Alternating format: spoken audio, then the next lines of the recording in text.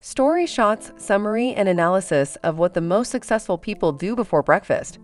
A Short Guide to Making Over Your Mornings and Life by Laura Vanderkam. Laura Vanderkam's Perspective. Laura Vanderkam is the author of several time management and productivity books, including Juliet's School of Possibilities, Off the Clock, and I Know How She Does It. Her work has appeared in publications including the New York Times, the Wall Street Journal, Fast Company, and Fortune. She hosts the Time Management Podcast Before Breakfast and co-hosts Best of Both Worlds podcast with Sarah Hart-Unger, which looks at building the perfect balance between family and career. Her blog, lauravanderkam.com, is a combination of the two, focusing on her own experiences. She lives outside Philadelphia with her husband and 5 children. Introduction. How do you spend your morning? Did you know your morning routine can improve your productivity throughout the day? What the Most Successful People Do Before Breakfast looks at how you can follow in the footsteps of successful people to maximize your day. Story shot number 1. Start your day with the things that matter most to you. You don't build the life you want by saving time. You build the life you want, and then time saves itself. Recognizing that is what makes success possible. Laura Vanderkam. Mornings can be one of the most hectic times of the day. But if you plan your mornings effectively, you can make sure you are using this time to focus on the things that matter most to you. Instead of postponing essential tasks, schedule them for the start of your day. You might feel another time would be better for these tasks, but daily pressures will often get in the way, and the tasks will be left undone. So instead of postponing these critical tasks, you should fit them into the start of your day. We all have things we care about but struggle to fit into our day. For example, you might rank exercise, reading, or a particular long-term project as your most crucial task. It is easy to let daily chores distract you from this. James Citron leads a headhunting agency. James interviews several high-flying executives to learn about their daily morning routines. 18 out of the 20 executives interviewed shared one common factor.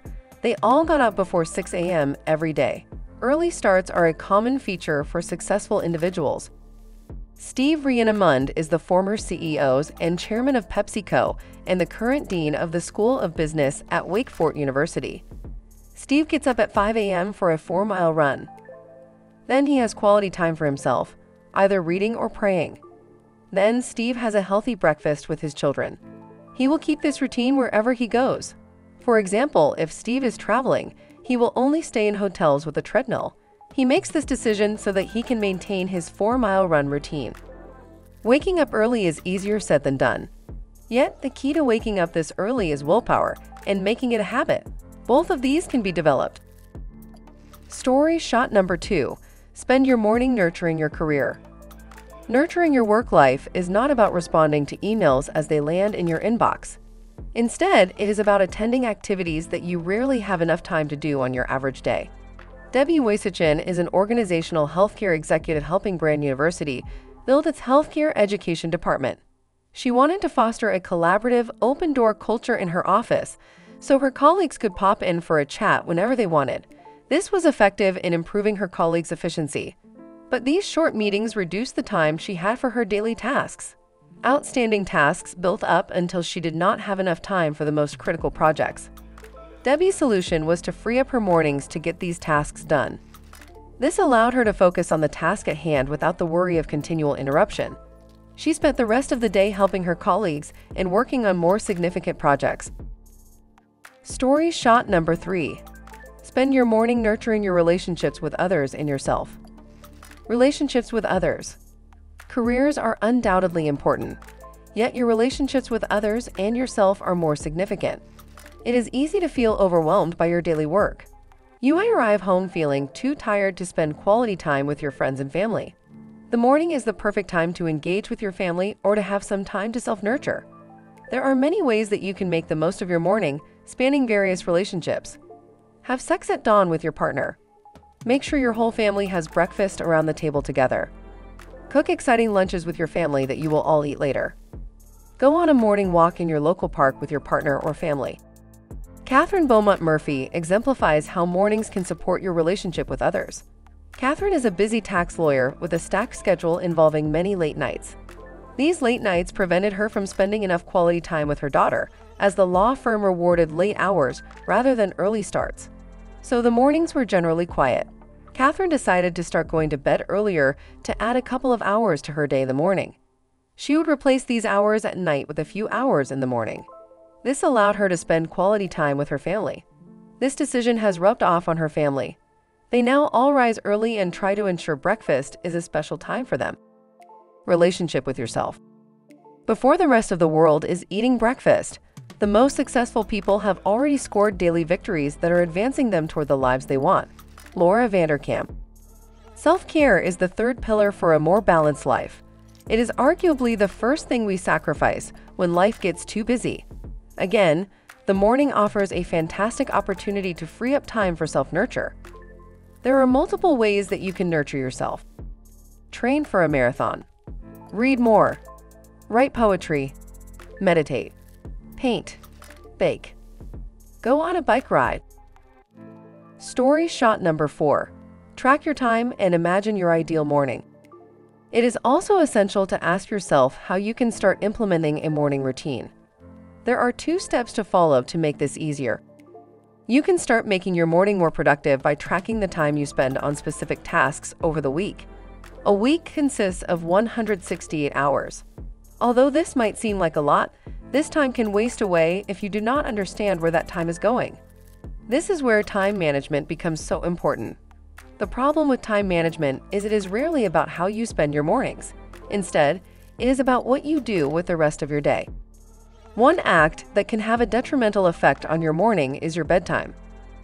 Late nights can prevent you from waking up early. Additionally, they can also leave you feeling unproductive when you do wake up early. A good night's sleep is integral to the efficiency of your morning routine. It is easy to fall into the trap of staying up late. For example, you could watch TV and lose track of time or remember a task you forgot to do that day. But burning the candle at both ends isn't a sustainable approach. Staying up late to finish a job you forgot about will only reduce tomorrow's efficiency. Tracking your time allows you to identify which tasks keep you up late. Are these tasks essential, or can you fit them in earlier in the day? You can free up an hour or 2 early in the day once you understand where your time is going. Use a notebook to identify areas where you can save time. Freeing up time will ensure you get a good night's sleep and have a couple of hours for your ideal morning. You should aim to visualize your ideal morning. Doing so will help motivate you to get a good night's sleep and wake up early. Vanderkam's perfect morning routine is as follows. 1. Get up at 6:20 a.m. unless she feels like having early morning sex. 2. If she does not desire sex, she will go on her run 10 minutes later. She always runs for 4 to 5 minutes. 3. Then Vanderkam has a hearty breakfast with the whole family. She ensures this is a sit-down breakfast around the dining table. Vanderkam and her family use this time to catch up and have meaningful conversations. 4. When everybody else has left the house, Laura starts working on her book and writes an entry for her blog. This morning won't be your ideal morning. The important thing is that you start picturing what a perfect start to the day looks like for you. This is the end of part 1 in the free video shot. Thanks for watching. Get the full text and audiobook version for free on the StoryShots app. Which one of these key insights would you put into practice? Let us know by sending us a tweet at StoryShots. This was the tip of the iceberg.